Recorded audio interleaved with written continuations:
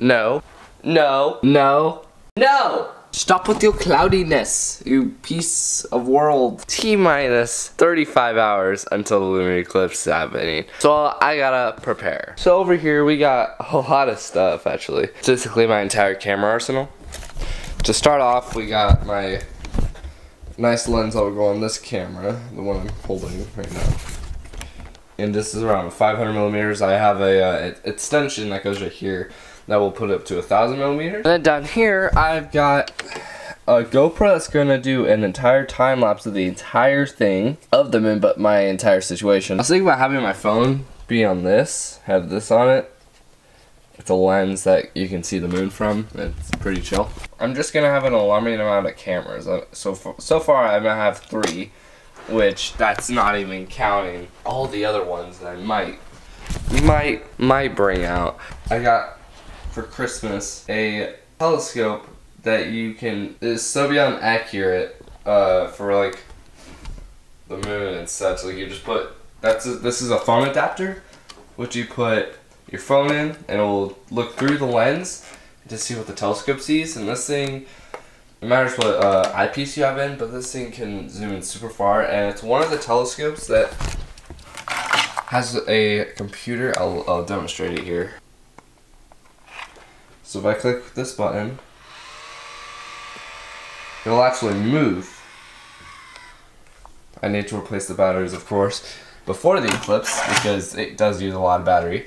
But this entire control panel right here shows us, if we click on solar system, it will show all the planets, and you're able to, you know, scroll up and down. And then when you click enter, which I just clicked back because it's turned off now, it'll actually take you to where the planet is with this aligner, which is completely awesome in my opinion.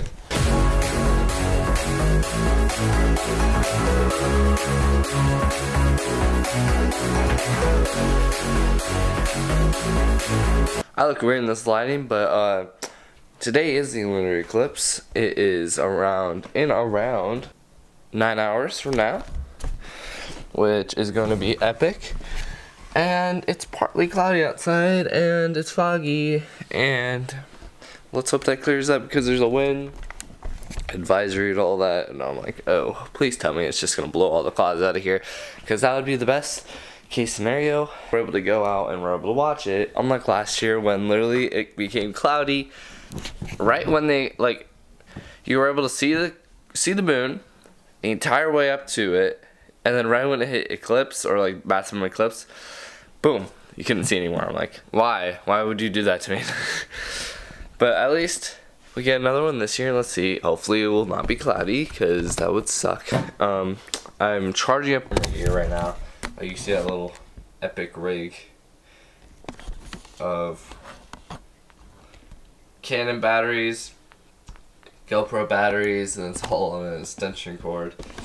Are you dying, chickens? Oh, you just made the weirdest sound ever. Goodness gracious.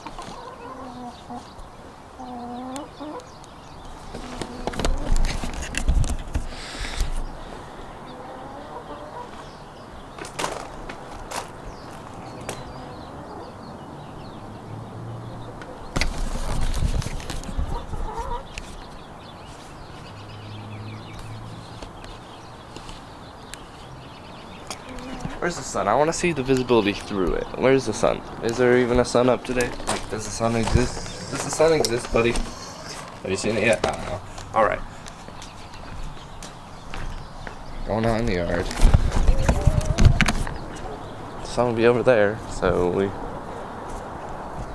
of course it's a little clearer over there. Right where it's going.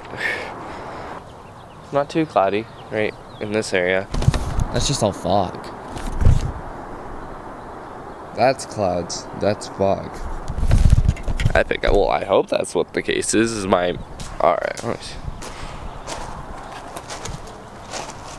I see blue skies over there. It's a miracle because it's warm over there. I just realized it's noon. So that means it's going to be literally just straight up white. Smart today, aren't I? Right? Alright, that's where I'm going to end this video today. Make sure to watch the lunar eclipse video that I'm going to post tomorrow.